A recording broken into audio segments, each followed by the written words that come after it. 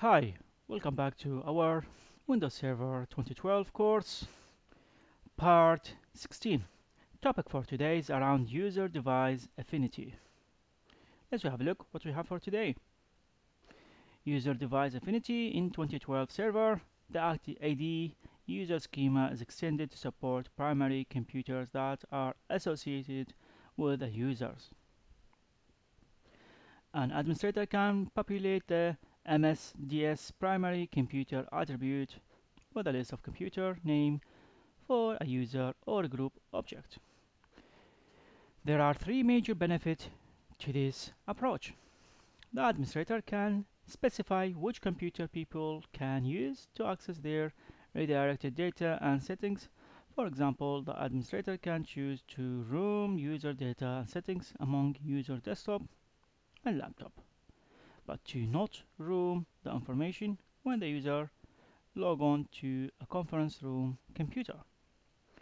User device affinity reduces the security and privacy risk for leaving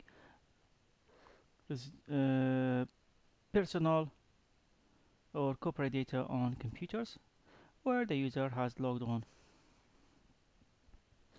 For example, a general manager who logs on to an employee's computer for temporary access does not leave behind any personal or corporate data. User device affinity enables the administrator to mitigate the risk of an improperly improper configure or otherwise corrupt profile, which could result from roaming between differently configured systems such as between x86 and 64 based.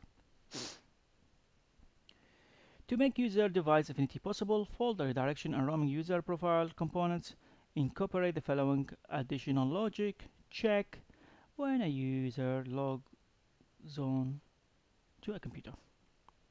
The Windows operating system check the new group policy settings to determine if the MSDS primary computer attribute in AD/DS should influence the decision to roam the user profile or apply folder direction. If the policy settings enable primary computer support, Windows verifies that the ADDS schema supports the MSDS primary computer attribute. If it does, Windows determines if the computer that the user is logged on to designated as a primary computer for the user as follow. If the computer is one of the user's primary computers, Windows applies the roaming user profile and redirect folder. If the computer is not one of the user's primary computers, Windows loads cache local profile for the user. If present, or it creates a new local profile. Windows also removes any existing redirected folder according to the removal action that was specified by the previously applied policy setting, which is retained in the local folder redirection configuration. This is the settings. Group policy settings when you enable apply roaming profile or folder direction, or apply only roaming profile, and can control it via ID. What about remote access? For remote access, in Windows Server 2012, which is integrated direct access and routing and remote access service, or RAS VPN. Direct access was introduced in 2008 R2, which allow managed computers located outside the corporate network to securely access internal resources without VPN connectivity. It established transparent connectivity to the corporate network every time direct access client computer connect to the internet, even before the user logged on. In addition, direct access allow admin to easily monitor connection and remotely manage direct access located on the internet. Computers running 2012, 2008, Windows 8, Windows 7 can be configured as direct access client computer. RAS provides remote access VPN connectivity among remote client and server, site-to-site connection between servers and routings. A RAS VPN provides a remote access solution for client computers that are unmanaged or running OS earlier than Windows 7. In Windows Server 2012, direct access and RAS are integrated into a single remote access server role.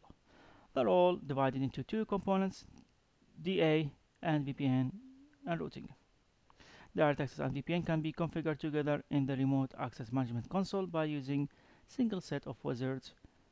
Other RAS feature can be configured by using the legacy routing and remote management console. The new role allow for easier integration or migration of RAS and direct access deployment from Windows 7 and provide number of new feature and improvements.